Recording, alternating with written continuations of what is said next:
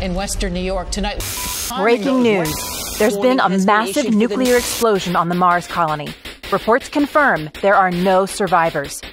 With Earth having reached its population limits and nearing a complete depletion of resources, the world's largest corporations and most influential governments have gathered in consortium to reopen the Rokh space program, which was originally created to populate Mars. A special task force will be making an emergency mission to the planet in order to neutralize all environmental threats and prepare it for the arrival of a new wave of Mars colonists.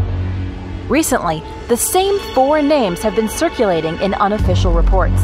Bill Tanner, an Air Force-trained pilot and son of Captain James C. Tanner, who lost his life serving as pilot for the first Rokh expedition.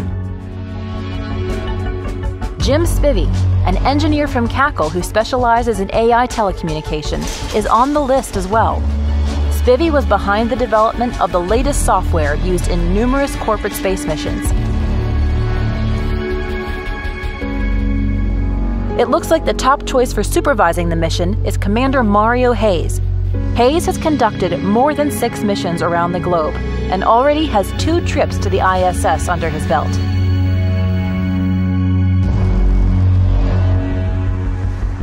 Finally, it looks like biologist Ava Cedillo from the University of California will join the crew. Dr. Cedillo is one of the world's youngest PhD holders in biology and the brilliant mind behind some of the latest discoveries of the Mars ecosystem.